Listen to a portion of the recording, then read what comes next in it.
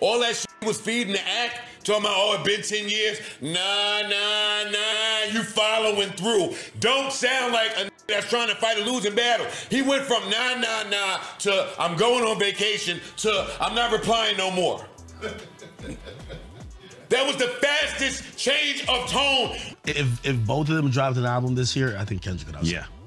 That's what's crazy. He would have some first. But I don't think it's over. I don't think it's over. Consumption right now is like people want to see Kendrick, and it's gonna be interesting when he does. They want to see him have the run with him finally having the crown. I mean, this is criticism. Maybe I do. But when you die, will people notice? Well, I know there are going to be a lot of memories of me by a lot of people. Many who hate me, even so. A person needs to live with vigor. Otherwise, what's born.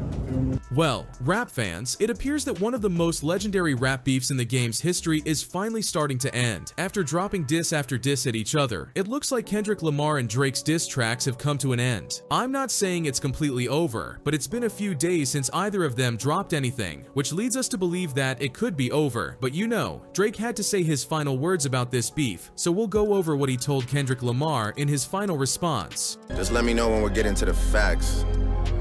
Everything in my shit is facts. I'm waiting on you to return the favor, like.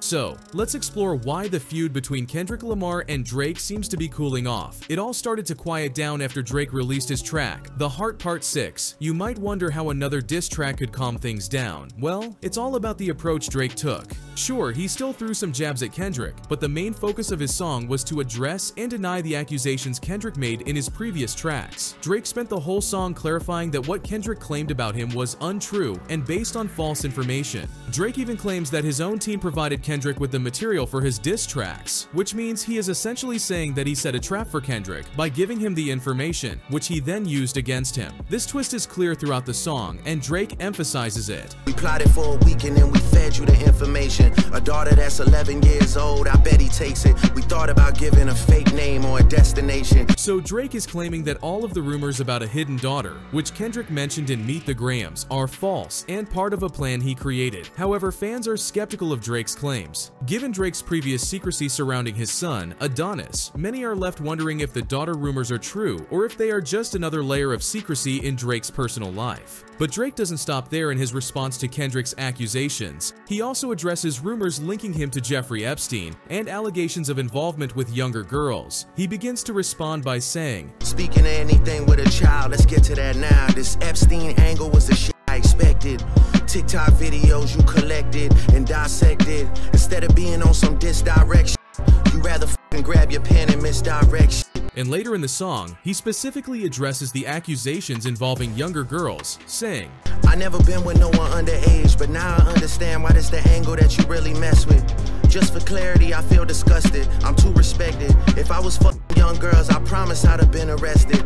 I'm way too famous for the shit you just suggested, but that's not the lesson. Clearly there's a deeper message. And let's just say Drake's approach confused many fans and figures in the rap community. For example, why would Drake openly admit that the Epstein comparisons were expected? That's a pretty bold statement to make casually. Furthermore, his excuse for not engaging with minors is that he is simply too famous and that he would be arrested, which isn't really a valid reason at all. History has shown that fame does not always protect celebrities from scandals, and Drake, like any other high-profile figure, is open to any of them. And, as things stand, Kendrick's allegations may have gained some credibility because old interviews with Millie Bobby Brown are resurfacing and trending on Twitter. With rumors swirling about Drake's involvement with younger girls, this interview appears to connect the dots. Millie was 14 years old when the interview took place, and she discussed her relationship with Drake. She begins by expressing her admiration for him, describing him as a great role model. However, the conversation takes a turn when she reveals that Drake texted her, saying how much he misses her, but it does not end there. When the interviewer asks Millie what kind of advice Drake gives her, given their significantly different roles in the entertainment industry, she says Drake advises her on boys, but when asked for specifics, she declines to speak more on it, stating she'll let it stay to the text messages. What about your relationship with Drake? Tell me about your friendship. How did this all come about? I love him. I met him in Australia, and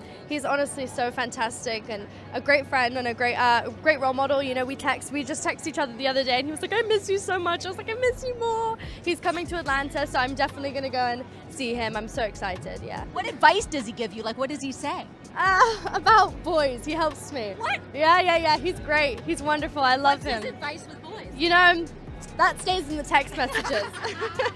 Doesn't that interview sound a bit interesting? With everything going on, and the allegations that Kendrick Lamar is taking aim at Drake, we have to believe Kendrick may have some truth about Drake, and isn't just making this stuff up. So yes, that is where we are at the moment, completely confused by Drake's responses to everything. But what's more interesting is that Drake appears to be looking for a way out of this entire situation with Kendrick. But what does this mean exactly? Well, he appears to be trying to find an excuse to exit the battle with Kendrick Lamar, and I'm not making this up. He even stated at the end of his song, Family Matters, that he was going on vacation. I'm going on vacation, I hope next time y'all plan it right, cause you gotta pay for saying my name. Guess now niggas understand the price, man. This has not gone unnoticed by key figures in the rap industry. DJ Academics, a major voice in rap known for keeping up with the latest news and a big Drake fan, was streaming alongside Joe Budden, another well-known rap personality. They discussed the rap feud and pointed out that Drake appears to be seeking an escape by mentioning he's going on vacation. Me and you spoke for an hour yesterday, and I said the best thing for Drake to do, this is when you accused me of only giving Kendrick advice. I said, the best thing for Drake to do is find out. And on the end of that amazing record he put out, he found out. What was out? Him. You just told me that out. Yo, I'm going on vacation. I'm not even doing this with y'all no more. Yeah, but if you go on vacation and, like, again. If you go on vacation, you admit defeat. If you go on vacation and he bombs on you 2 more times, like, I don't think this is the last bomb. If you go on vacation right this second and nothing else happens, or even if Kendrick bombed 1 more time, he could save face. His audience is big enough to, they might not give a f. But no, it's not about his audience. Do we just say it's an L though? Oh no, it's L. It's L. I'm saying that as objective as possible. If he follows through with the vacation while just bombing on him in every rap style that was ever invented, it's L. Obviously, this was before Drake released The Heart Part 6, but the impact of Kendrick's back-to-back tracks directed at Drake was so powerful that he was forced to respond. Furthermore, it appears that Drake is simply tired of the situation, as he openly tells Kendrick in The Heart Part 6 that he no longer wants to continue dissing him. But you just never known affection. I don't want to dish you anymore. This really got me second guessing. And ever since he said that, there's been complete silence from both sides. Drake isn't saying anything more, and Kendrick Lamar hasn't released any additional songs. This quietness could very well signal the end of this legendary rap battle. And if it is over, well, it's definitely forever going to be talked about. However, the alarming incident at Drake's house is currently the topic of conversation. Early Tuesday morning, a serious shooting occurred at the rapper's Toronto mansion, shocking the community and fans. Drake's security guard was seriously injured in this terrifying incident. The guard was standing outside a gate when he received gunshot wounds from what police believe was a vehicle that fled immediately following the attack. He was immediately taken to a hospital in Toronto, where his injuries turned out to be serious, but not life-threatening. The Toronto police are actively investigating the incident, reviewing surveillance footage to identify the suspect and determine the sequence of events. Inspector Paul Krawczyk told reporters that, while the details are still unclear, video evidence could provide important leads. This morning at about 2 a.m., police were called to a shooting at the residence behind me here. When officers arrived, they located a male who was suffering from an apparent gunshot wound. That male was taken to hospital in serious condition.